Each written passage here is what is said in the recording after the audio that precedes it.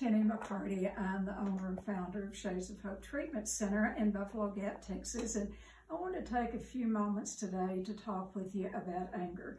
You know, we're living in a time in our country, well, in the world, with the coronavirus, that it is a time of unrest. It's a time of, that we've never experienced this before. And I think anger is one of the things that's really bubbling up now, more so than right at first. It's bubbling up with a lot of people. And, you know, at times there are people who can't show anger. And that's kind of what I want to talk about. You know, in our society, if women show a lot of anger, they're called, well, you know, the B word. They're called a bitch. Well, she's just a bitch. And if men get angry, you know, sometimes we see them as being powerful.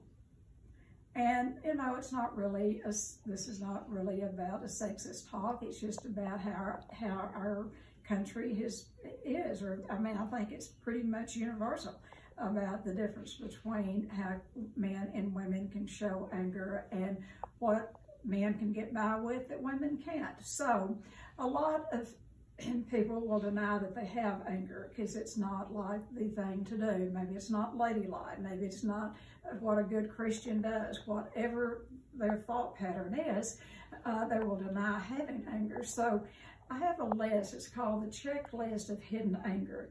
And I want to go through this checklist and see if you have any of these, because anger can be sneaky. It can come up when we least suspect it. So we'll go over it and see if you can identify with any of these, find yourself in any of these.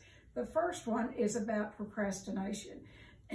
And procrastination can also be hidden fear. Actually, fear is the thread that runs through of all of our feelings. It's really the underneath of everything. But procrastination is about hidden fear, in that we put off doing something that someone else wants us to do. For instance, you work in a job you don't really like, you have a boss you like even less, and they give you a report to do, and you say, sure, I'll have it done tomorrow or the next day. And you don't want to do it. So you keep putting it off and putting it off and putting it off. And if they ask about it, you'll say, oh, I'm working on it. I'll have it done tomorrow. And what that is just a royal up yours. It's just a really royal, you know, I don't want to do this. That is a case of hidden anger, procrastination. And then another one kind of goes along the same thing. It's about control. It's about habitual lateness. When someone is continually late, it is about control. And a lot of times it's about they don't even want to be doing what they're doing, and they can't say, no, I don't want to do it. And so they just show up late. That can be a sign of hidden anger. Another one is sadistic or ironic humor. We hear a lot of that in our society, sadistic or ironic humor. And then if the person, you know, catches it and realizes that it's a slam, that it's not funny, you know, then the person saying it will say something like, well, good night, can't you take a joke? They'll just project it on the other person instead of acknowledging that it is a part of hidden anger. Instead of telling the truth, they'll tell a joke about it. You know, that can be jokes about blondes or women or men or different ethnic groups or different political parties. They joke about things that are serious, and that actually can be a lot of hidden anger there. And then sarcasm and flippancy. If you want to know what sarcasm is, go to the dictionary and look, and it's what sarcasm is. The definition is the cutting of flesh. When we're sarcastic with our tongues, it's like we cut the other person down. And that is a form of hidden anger. Instead of being honest about our feelings, we can be very slurring and sarcastic and flippant, just something off the cuff. Flippancy is one of my big ones. I have to be aware of that and kind of joking about something that I'm really serious about. But I do that to kind of take the edge off the anger. And it's really dishonest when I do that. But that's one of mine, flippancy. And then another one is over politeness. constant cheerfulness, grin and bear it. People can just grin and bear it and underneath be seething. That's hidden anger. Now, a lot of times your eating disorder people, particularly your compulsive overeaters, are people that are holding a lot of anger in their body.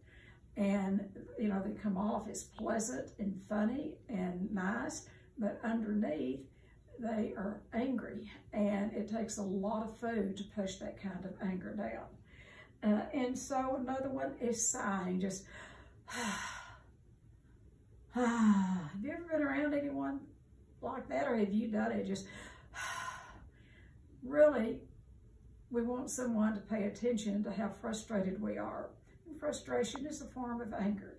So we're doing the big sigh, and we're really wanting somebody to say, well, what's going on? Can I help you?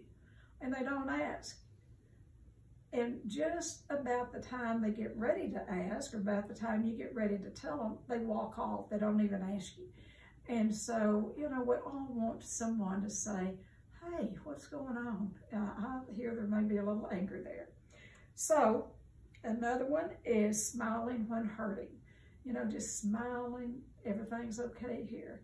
And hurt is manipulation. When we're saying, oh, you hurt my feelings.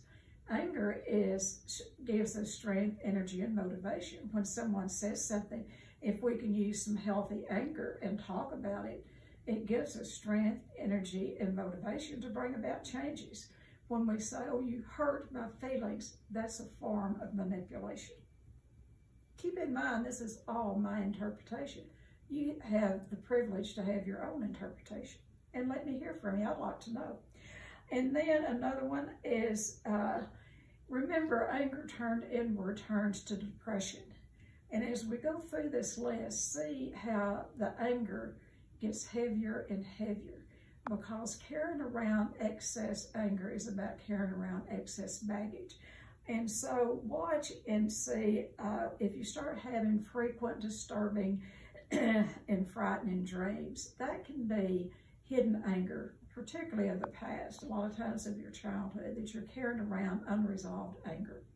Another thing, if you have big feelings around something, exaggerated feelings of anger around something, what we call it, if it's hysterical, it's historical. If you're having big feelings about something that really doesn't warrant that kind of outburst, you can count on it's something about your past that is unresolved. Another one is over-controlled, monotone speaking voice. When we've got that hidden anger, we just talk in a monotone voice because we have a fear of pitching our voice too high or too low, and it takes lots of energy to keep that kind of anger down. By this time, we had sleeplessness can set in where you can't sleep. And a lot of people are experiencing this now in these days of the pandemic.